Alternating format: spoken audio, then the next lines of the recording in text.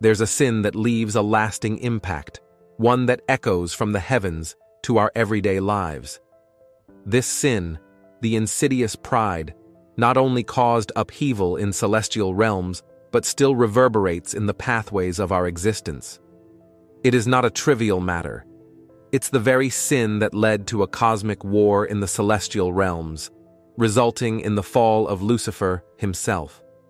The Bible paints a vivid picture of the consequences of pride, and it serves as a solemn warning for us today. The Bible paints a stark picture, a cautionary tale of the fall of Lucifer, the celestial being whose heart swelled with pride. How could such a magnificent creature, adorned with heavenly splendor, succumb to the alluring whispers of arrogance? Pride, the seed that germinated rebellion in the celestial realms, serves as a timeless warning, a testament to the gravity of this sin. The scriptures affirm that God resists the proud, James 4:6. And this resistance is not an arbitrary decree, but a divine response to the inherent danger of pride. Pride is a sin that erects a barrier between the soul and the Creator, a barrier so formidable that it led to the expulsion of Lucifer from the heavens. It's a chilling reminder that pride, left unchecked, can sever the very connection that sustains our existence. There is a fine thread that separates the difference between confidence and pride, as illuminated by the wisdom found in the Bible. The distinction may seem subtle, but its impact is profound, shaping not only our character, but the very essence of our interactions with the world. Confidence, when rooted in faith, can be a powerful force for good. The Bible encourages believers to have confidence in God's promises and in the gifts bestowed upon them. As we read in Philippians 1-6, being confident of this, that he who began a good work in you will carry it on to completion until the day of Christ Jesus. This confidence stems from trust in God's plan and the recognition of his work within us. However, the Bible also issues a caution against the dangers of pride. Proverbs 16:18 warns us, "Pride goes before destruction, a haughty spirit before a fall." Here, we see a clear distinction. Confidence is a humble recognition of God's grace, while pride is an elevation of self above God and others. Consider the example of King Nebuchadnezzar in the book of Daniel.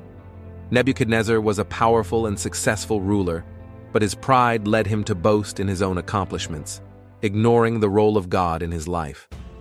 As a result, he experienced a humbling downfall until he acknowledged God's sovereignty, Daniel 4:28-37.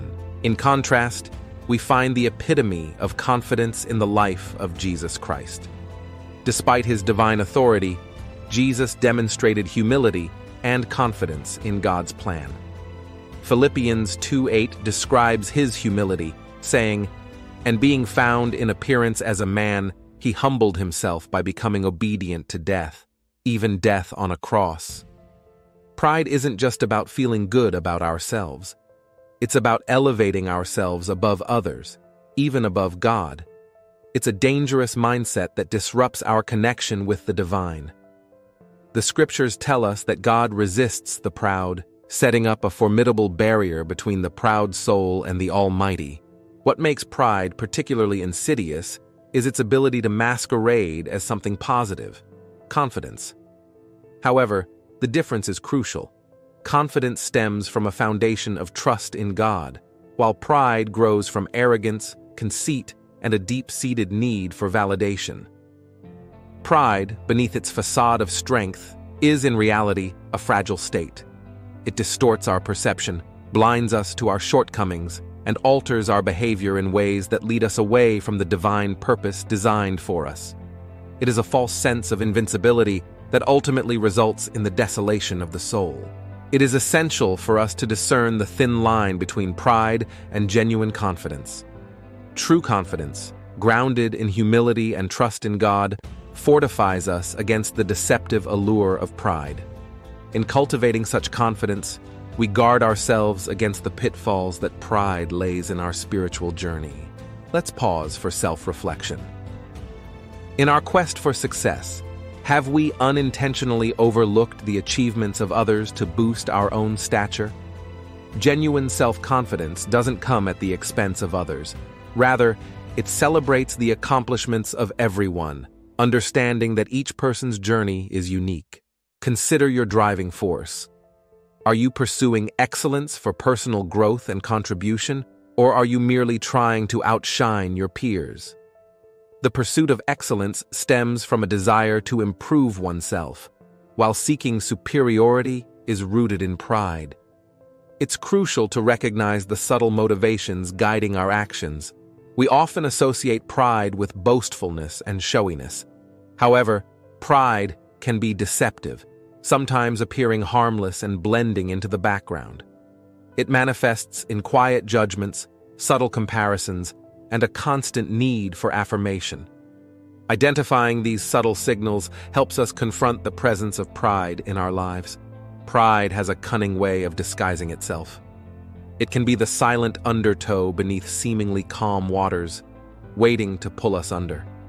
It disguises itself as success, masking the reality that true growth is mirrored in the reflection of humility. It's an urgent call for introspection. Have we allowed success to be a pedestal for pride or a platform for humility? Remember, pride does not elevate. It isolates. It drives us from the very essence of our shared humanity. It drives us from each other and, ultimately, from the divine purpose that binds us together. Let us recognize the signs, acknowledge the thin line, and resist the allure of pride. Yes, it's a narrow boundary, but it's wide enough for us to recognize the difference. Let our confidence be rooted in humility, acknowledging that every good thing comes from above. Reflecting on the cautionary tale of Lucifer, let us embrace humility and remain vigilant against the deceptive allure of pride.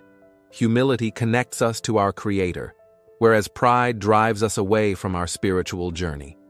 Recognizing this difference leads us on a path of redemption and restoration, a path away from the pitfalls of pride and toward the grace that awaits those who humbly seek it.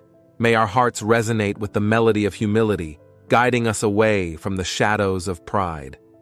God bless you. By subscribing, you become a vital part of our mission to spread the word of God and uplift countless lives. Join us in making a positive impact. Hit that subscribe button now